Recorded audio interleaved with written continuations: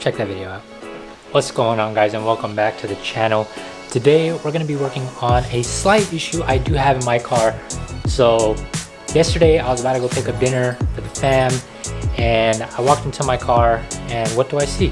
I see my rear view mirror dangling from the freaking connector cord. So today we're going to be attempting to try to put this back together, because obviously you can't drive without a rear view mirror. I mean, obviously you can, but it's a little difficult. Parking, safety wise, yeah, it's not very feasible, so I'm gonna try to fix it. I honestly don't even know how it broke. I don't know what I did, but I guess whatever I did, it caused the rearview mirror to break. Yeah, first things first, let's get this off, and then we'll try to troubleshoot it. Alright, so now that you got the rear view mirror out, we're going to take off the Broadway mirror that I installed on the car. This was like, I installed this pretty much right when I got the car. So this has been on the car for at least almost 2 years. So I don't think me even installing this had any like reason for the rear view mirror to fall off. Honestly, I do suggest getting you guys one of these. It definitely helps with visibility, because the visibility is great with it. Alright, so what you're going to want to do is you're going to want to get one of these like Allen wrench universal kits. So it does come with a bunch of different sizes in order to take out the metal piece which is here. So it was actually on the smaller end of the Allen wrench. It's going to be the second one. So if you do guys have one of these, it's going to be the second one in the smaller side of the Allen wrench. And then this should automatically loosen up the metal piece that attaches to the window. Honestly, man, I've been having the worst luck lately, especially with my car. First the side mirror, then this thing, and then the spacers wouldn't work, so I don't know what's going on, man. Now that the screw is out, set that aside, and that will automatically loosen up the metal piece. So you don't really need this as of right now, but make sure that you know which way that the metal piece was in before you took it out, because you don't want to lose that. You don't want to lose which way, but just in case you guys need a reminder, there's a little wedge on this side. Make sure the wedge side goes in first in the mirror. So when you guys are installing that back together, make sure you guys are putting it back in the right way, and make sure you guys are sticking the flat surface part back on your window. So now that you pretty much got the metal piece, what you're going to want to do is you're going to want to clean this off really good to get the old adhesive off. And I got the adhesive from Permatex, specifically for the rear view mirror, but I got this one at O'Reilly's. You can order it off Amazon. Yeah, definitely clean this off. If you do have some sandpaper, that would definitely help. And if you do have a scraper tool, use a scraper tool to take off all of the old adhesive off of the metal piece. All right, so while I'm trying to clean this off, I'm just curious, what do you guys want to see on this channel? Do you guys want to see installs? Do you guys enjoy the fashion stuff of this channel? I would say travel, but obviously we can't travel anywhere right now. Do you guys enjoy shoe content? Do you guys enjoy cruises? So yeah, like if you guys have any ideas or any preferences on what you guys would like to see on this channel, what you guys enjoy watching, let me know in the comment section down below. And also, if you aren't already, subscribe to the channel, man. Like, if you guys are enjoying this content, share it with your friends. If you have a Lexus, tell them that I got some good content coming up. Share on Instagram. Tell your grandmas, tell your grandpas, tell your uncles, tell your cousins, tell your sister, tell your brother, tell your mom, tell your dad. So for the most part, I did clean most of the old adhesive off with just a Clorox wipe. We're going to do that to the interior of the car while we let this dry. So what we're pretty much going to be doing is we're going to be pretty much gluing the metal piece back onto the window. Just to be more specific, back onto this black piece right here. There is an outline of where the metal piece was before. So we're gonna try to use that as our marker. I'm gonna get a marker so we can mark that down, just so we don't move it over from side to side. We need to clean that off first. Yeah, let's mark it now, and then we'll clean this off, and then we'll get everything going with getting the side mirror back, or getting the rear view mirror back, because also I need to do my side mirror too. Damn. I was actually looking at it. If I mark it and then clean it, I'm pretty much gonna be cleaning the Sharpie off. So this is what I'm gonna do. I'm gonna mark the top part of where the metal piece was supposed to go, and then I'm gonna mark the bottom part of where the metal piece was supposed to go. So you got top, bottom, and I'll probably even mark the sides, so you do have a good parameter of like, okay, like this is supposed to be in between bottom and the top lines, and then both sides. So you do have all your bases covered just so you're not running into like misplacing the metal piece before sticking it. So now let's clean it and then we'll prep it for adhesive and then let's get this mirror back on. Damn! Alright, so I'm in the past and I'm in the driver's seat right now. And honestly, it looks pretty sick without a rear view mirror, but I won't run it.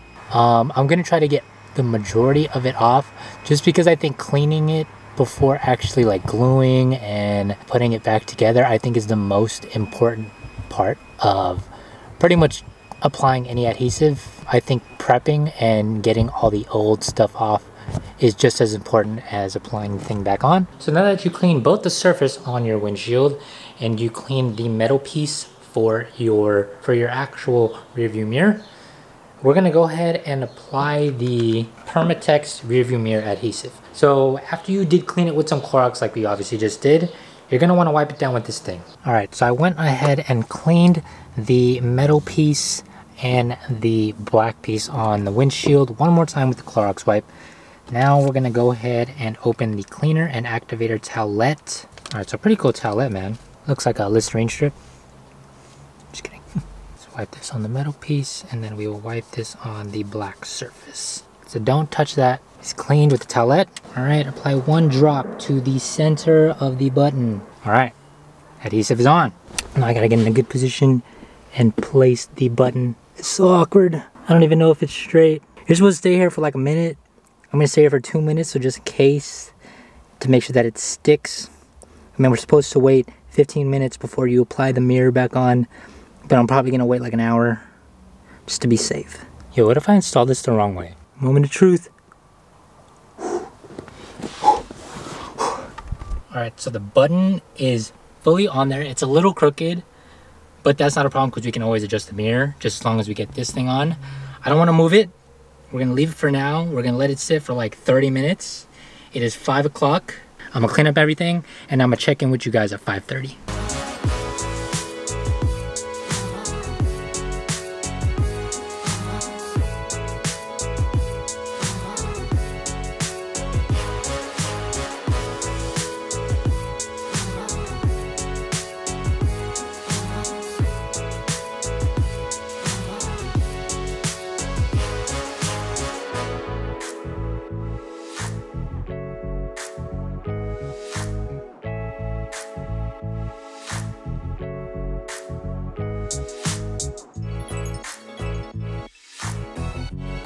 Alright guys, so we're back, and like I said, I was gonna wait 30 minutes, but actually waited 45 minutes, so hopefully that's enough time. Honestly, I didn't even look up when I got in the car to see if the button is still there, so this is the moment of truth because I'm a little nervous. Ooh, so I'm assuming I cleaned it good enough for the adhesive to stick, so let's place the rearview mirror back on. It's pretty much just install the mirror back like it was before. There we go. Bada boom, bada bang. So now that the mirror's back on, definitely ain't going anywhere. Alright guys, so I'm not even sure if I captured it, but I was trying to, I put everything back. Thought the button was sticky enough, so I went ahead and reinstalled the mirror. You know, just like normal, like what you're supposed to do. Put the bracket back, which is what hides the wires. And I was like, alright, it's the ultimate test. Let me try to adjust the mirror to see if it sticks. And right as I was just about to adjust it, it fell. What I'm gonna do is I'm gonna clean off the button again. I'm gonna clean off the inside of the car and reinstall the adhesive. But this time I'm gonna leave it overnight. So I'm gonna leave the car inside. I'm gonna let the button stick to the adhesive overnight to see if that works. I left it for 45 minutes. I thought that was gonna be good enough, but I guess not. So we'll leave it overnight. We'll see if that works and then we'll check back in the morning. So let me get this done and I'll check back with you guys tomorrow morning. So, alright guys, so it is now the next morning, bright and early. We have to do a smog check today, but before that, we gotta make sure the mirror is fixed. I haven't even checked on it yet. Let's actually go check on it right now. So the button is still there. I'm not gonna touch it because I don't want to mess it up. So now let's go get the mirror. Moment of truth. Let's see if it fixes it. So I'm gonna do my best to try to be as careful as I can as gentle as I can without messing anything up. So I'm gonna put everything back on like it normally should, so I don't have to touch anything. Moment of truth, ladies and gentlemen. Mirror is back into place. So the only thing I didn't do was I didn't put this bracket piece back because I'm a little nervous that it might cause tension and cause the button to fall again. But other than that, I think this should allow me to go at least get my smog done. Thank goodness it worked. I'll let you guys know and I'll keep you guys updated if it does end up falling again, which I'm crossing my fingers that it doesn't happen, but yeah, let's go. Let's go. Alright guys, so that's going to do it for today's video. If you guys enjoyed this video, give this video a big thumbs up. If you aren't already, subscribe to the channel down below. And until then, I'll see you guys in the next video. Peace. Alright guys, so you guys probably thought that I fixed my mirror, but in fact, I came back and it fell off. So we're on our way right now to an auto glass shop so they can fix it. Because I tried it twice and that didn't work. So I'm assuming if I try it again, it's gonna be the same result, so might as well have the professionals take care of it. So we're on our way there right now, and then hopefully this fixes it all because I'm tired of this BS. Alright guys, so we are now in the shop. It took about 30-45 minutes. Alright guys, so we finally made it home from the shop, and it's been a couple hours. I let the car sit for at least an hour and a half, maybe 2 hours, and the mirror is actually holding up pretty good. So I don't know if it was the heat that made the adhesive just not want to stick anymore or whatnot, but so far so good. I'll keep you guys updated within the next few videos on whether or not it is coming off or if it stayed. So, and also I'm providing updates on my Instagram, so if you haven't followed me on Instagram, this is my Instagram right here. Make sure you follow this one. This is where I post all my car content as well as other content for the channel. So make sure you follow this Instagram so you guys can get updated on following content if I'm not posting on YouTube.